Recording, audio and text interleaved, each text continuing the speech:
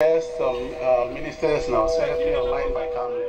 It was a good turnout by the general public during the No Betel Nut Chewing Day celebration.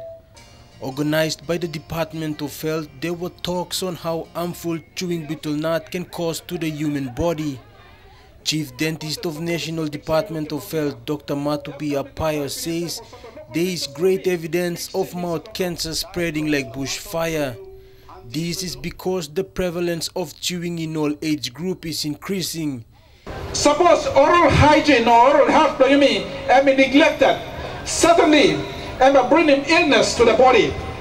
I know doubt about that. Suppose you be abusing something of body, the mouth, and also you may work on abusing the rest of the body. And be very, very important. He added that 98% of mouth cancer patients are betel nut chewers, and the risk is greatly increased when combined with smoking and the use of alcohol. Secretary for Health Pascal Cassel stressed that many people have died on curable disease such as mouth cancer. Cassel says mouth cancer is deadly and prevention by avoiding the risk is vital. There are plenty evidence now in country blowing me. Iso imos and before.